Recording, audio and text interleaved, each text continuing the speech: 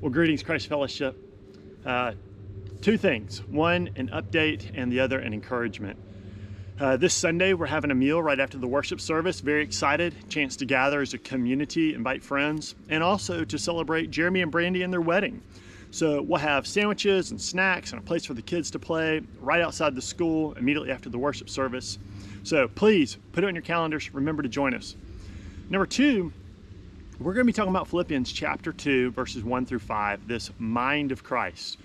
And I thought I'd use this stream here as an illustration. Maybe it's a good thought on what our lives feel like at times. Here in the middle of the woods, a little tiny stream, and maybe even the stream in your life feels like this. There's just no movement. It's not going anywhere.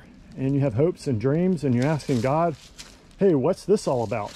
But God is at work, even when you cannot see him at all.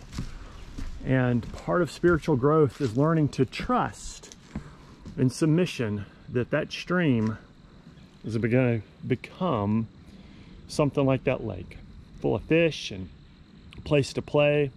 Maybe it feels beyond your reach and you think, man, God, I don't want that stalled out stagnant thing. I want the stream. I mean, I want the lake. I want all the fullness of that. But spiritual growth is a process. Submission is a process. Humility is a process.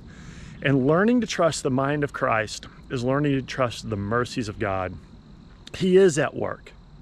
He is at work in your life right now, even though you can't see it. And I look forward to celebrating that with you this Sunday. Christ Fellowship, you are loved. See you soon.